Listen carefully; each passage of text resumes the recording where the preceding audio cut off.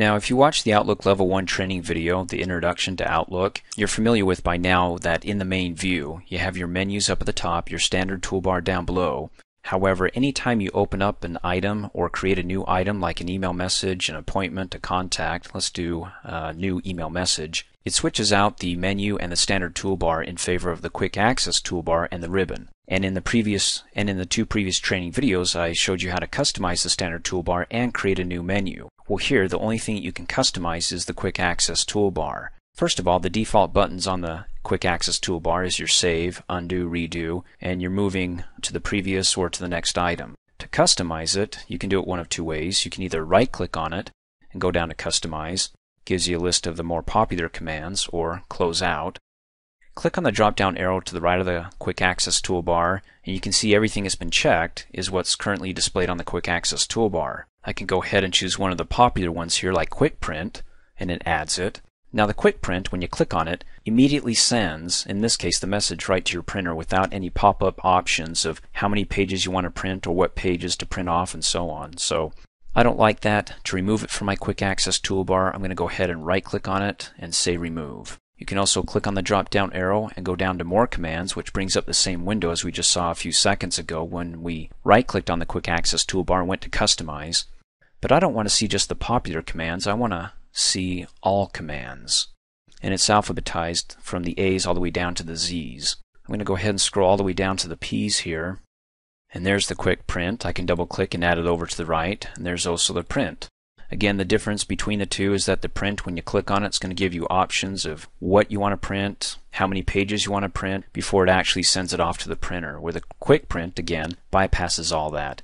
To remove it, I can double-click on it and it removes it from the Access toolbar here. Also, I can change the order here. If I leave Print right here, it'll be at the end of the Quick Access toolbar, but if I select it and click the up arrow, I can put it in between the redo and the previous items. There are some commands I like to separate because the pointer's so small that if I accidentally hit on redo or print, I don't want to mess with the results of those commands being so close. So I'll try to break them up with keeping the more used commands or the more critical commands in between the less used commands or the less critical one. So if I hit redo, I just have to hit undo versus hitting the print button and having it print off, or in this case I can just click cancel when it brings up the print options window. Another command I want to use, let me scroll up to the M's, is move to folder. Double click on that and I'll select that one and move it down and keep it away from my print command, and then click OK and it displays up on the Quick Access toolbar. Now a side note is that when you customize the Quick Access toolbar for creating messages, it'll only be there when you create new messages. In other words, when I close out of here and I open up a message that's already been created, double click on it, those commands are not listed here. Again, close out of here, let's go to the calendar, click on a new appointment or open up a current appointment. It's not going to be listed up at the top. So yes, you're going to have to go ahead and customize the Quick Access toolbar for all new messages, all new appointments, all new contacts versus current contacts, current appointments that you have. You'll have to customize those as well. So back to my mail folder, just double click and open up the current messages that I have, and again go ahead and right click, customize, and there's my popular command there. Double click on that, move to other folder, click OK. And let me go ahead and close out. Let me show you what I'm going to do here to use that command. There's on-site training, and that's in the inbox here. If I go to the manager folder, there's no on-site training. So back to the inbox, double clicking to open up on-site training. So if I'm reading my email and I'm like, okay, I'm done, this should be in the folder that I created, managers. Just click on move to folder, which is the same button right here. Click on it, and then go ahead and select the folder you want to move it to. There it is, manager. Click OK, and it dumps it right over there. Go to the manager, and there it is.